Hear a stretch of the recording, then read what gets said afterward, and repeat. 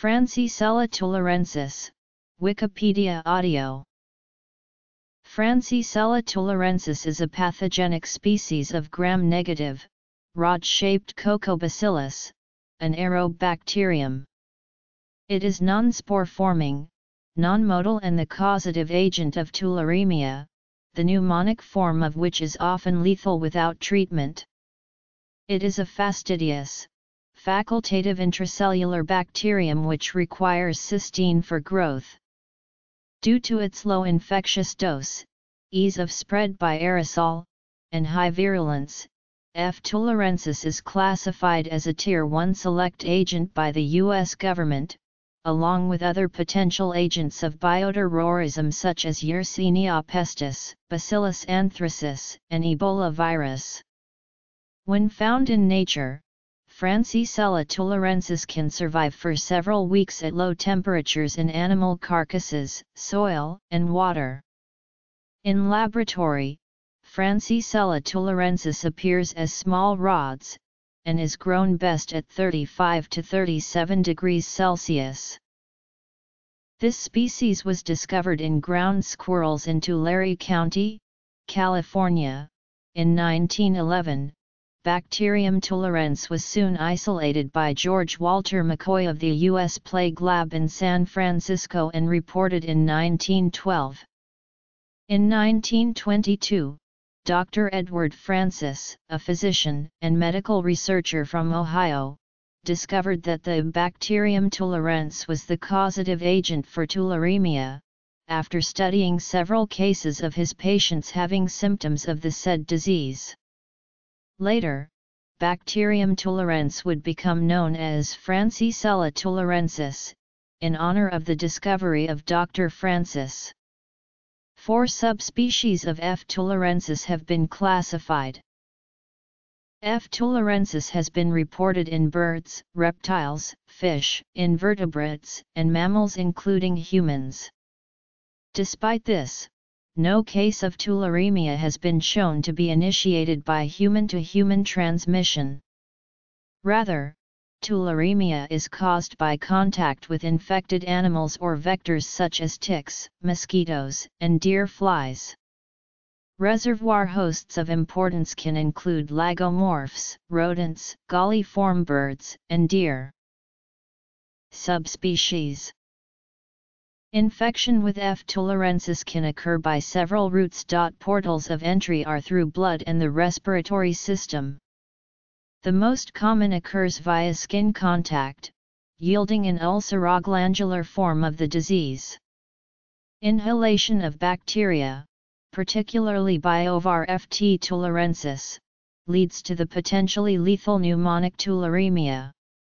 While the pulmonary and ulceroglandular forms of tularemia are more common, other routes of inoculation have been described and include oropharyngeal infection due to consumption of contaminated food and conjunctival infection due to inoculation at the eye.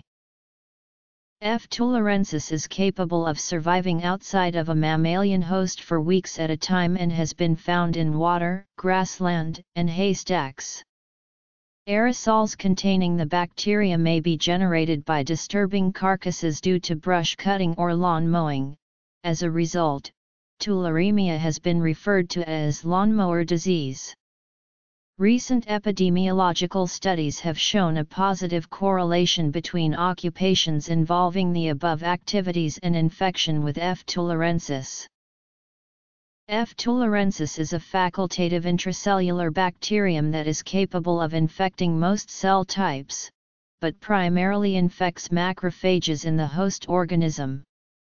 Entry into the macrophage occurs by phagocytosis and the bacterium is sequestered from the interior of the infected cell by a phagosome.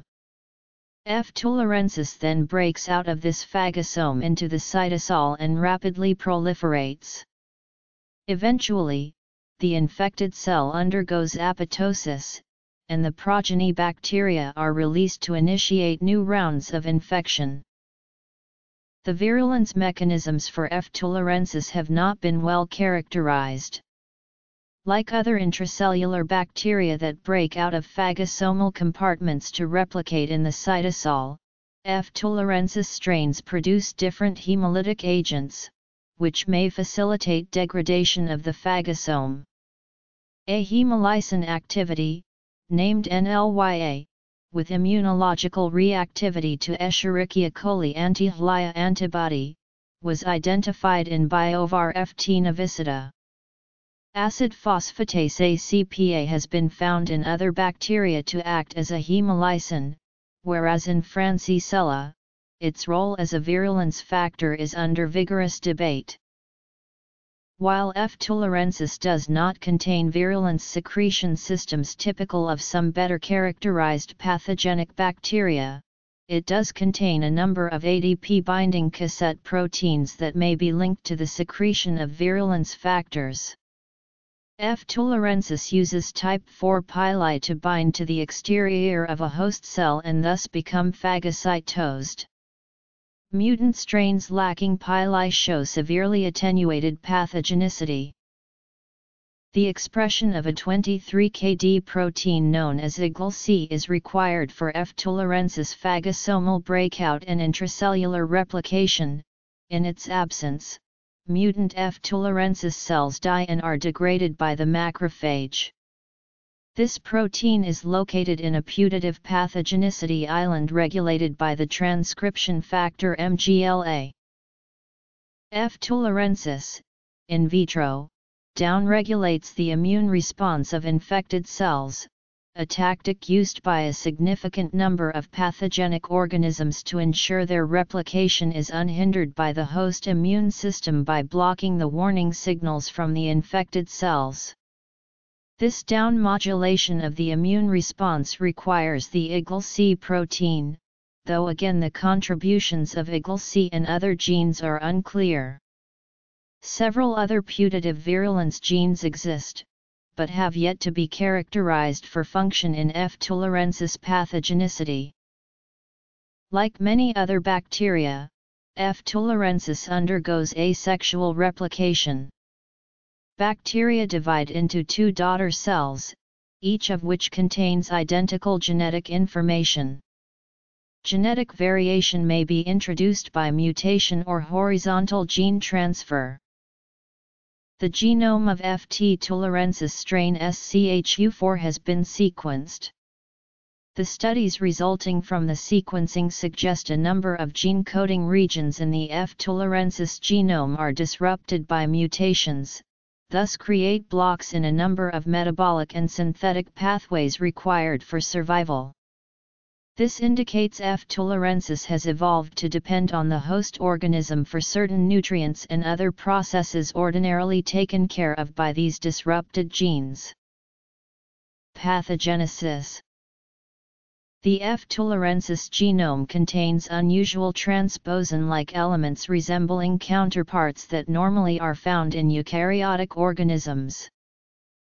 Much of the known global genetic diversity of Ft. holarctica is present in Sweden. This suggests this subspecies originated in Scandinavia and spread from there to the rest of Euro-Siberia. When the U.S. biological warfare program ended in 1969, F. tularensis was one of 7 standardized biological weapons it had developed.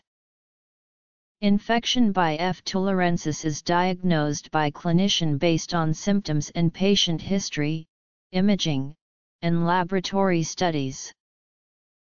Tularemia is treated with antibiotics, such as aminoglycosides, tetracyclines, or fluoroquinolones.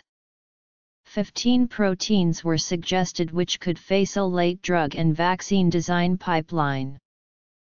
Preventive measures include but are not limited to, preventing bites from ticks, flies, as well as mosquitoes, ensuring that all game is cooked thoroughly, refrain from drinking untreated water, use insect repellents. If working with cultures of F. tularensis, in the lab make sure to wear a gown, impermeable gloves, mask, and eye protection. When dressing game, make sure to wear impermeable gloves. There is also a live attenuated vaccine for individuals who are at high risk for exposure such as laboratory personnel. Life cycle. Virulence factors.